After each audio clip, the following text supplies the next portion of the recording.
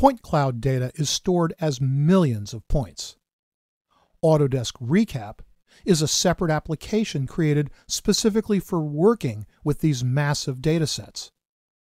You can use Autodesk ReCap to convert scanned file data into a proprietary Autodesk format that can be viewed and edited using other Autodesk products such as AutoCAD. Autodesk ReCap is installed along with AutoCAD by default, and you can launch it from the Windows Start menu, from the Autodesk ReCap desktop icon, or from inside AutoCAD. To start Autodesk ReCap from inside AutoCAD, on the Insert ribbon in the Point Cloud panel, click the Autodesk ReCap tool. When you start Autodesk ReCap, you may see a welcome screen with an offer to unlock a 30-day trial of ReCap Pro. ReCap Pro offers additional features, such as the ability to improve accuracy by adding survey points or known distances to scans, and the ability to lock scans to site coordinates. While Autodesk ReCap is free, ReCap Pro is subscription-based and can be purchased on a monthly, quarterly, or annual basis. These lessons deal only with the free Autodesk ReCap software. Click Got it, thanks to simply close this welcome screen, or stop showing me this if you no longer want to see this welcome screen whenever you start ReCap. Now, you see the Autodesk ReCap home screen as well as the last project you worked on. If you have not used ReCap before, you see the sample project that was loaded when you installed ReCap. Tools across the upper portion of this screen enable you to start a new project, open other projects, adjust program preferences, open the Autodesk ReCap help file, and display information about Autodesk ReCap. Also, in the upper right, you can sign into your Autodesk 360 account.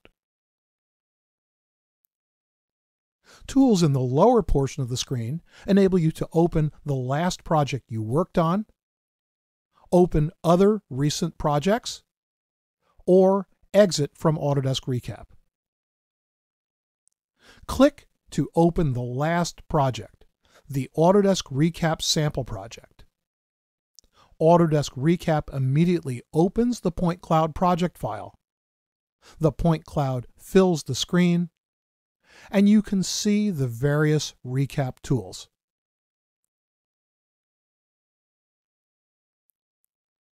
Along the left side of the project screen, you can see the Project menu.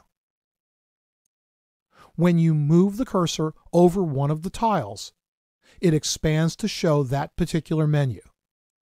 For example, when you move the cursor over the Home tile, it expands so you can access tools for saving files, opening files, publishing the project to ReCap 360, importing additional scans, exporting the current state of the project as a single scan, viewing registration results, adjusting program preferences, displaying online help, and exiting from the program.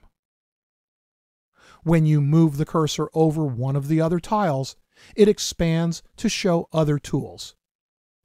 Most of these have additional flyouts that expand and collapse as you hover the cursor over them. The Project menu also includes tools for adjusting the Point Cloud display, working with limit boxes, navigating within the Point Cloud using tools such as Pan and Orbit, and providing feedback to Autodesk about the product. In the lower left, the Undo and Redo tools reverse the previous actions you have taken. Below and to the right of these tools, you can see the coordinates of the point at the current cursor location. The contextual menu, which is located along the bottom of the screen, changes to reflect the current activity. For example, if you are editing a limit box, the tool set changes to display tools related to limit boxes. You can click the tool in the lower right to toggle the display of the project navigator. And in the upper right, you see a view cube, which works just like the view cube in AutoCAD. The view cube provides a quick way to change the orientation of 3D views.